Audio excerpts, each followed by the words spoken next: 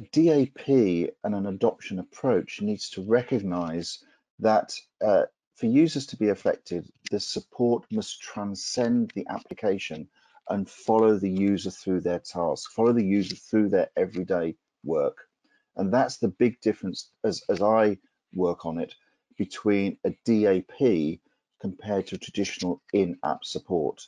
It's building up the layers of support. It's moving from, I'm going to help you with this field, moving up, actually, I'm going to help you with your organization objectives.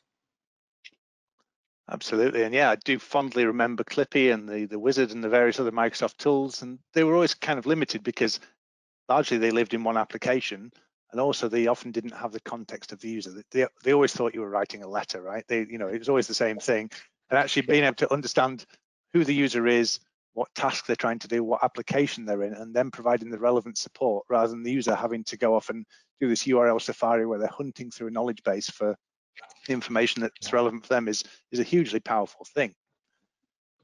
That line at the top as well, more apps equals more value. I think it's an interesting point for the discussion here if we're talking about getting the max out of your DAP, that there's a cumulative benefit of deploying a DAP across multiple applications, that there's an economy of scale that goes with it, that you already have a platform deployed across all your end users. So actually adding in multiple applications, it's not a linear thing, right? You get that return on investment far easier as you add in more applications. Would you say that's a fair assessment?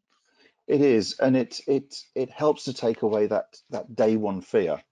So you start using a new application, but you can quickly see how does it fit in to my suite. So you quickly gain incremental value from that new application or a rarely used application.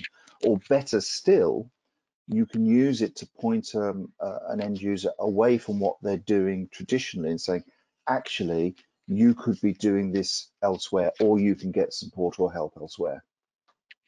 Yeah, and that leads us very nicely actually into this slide. So as we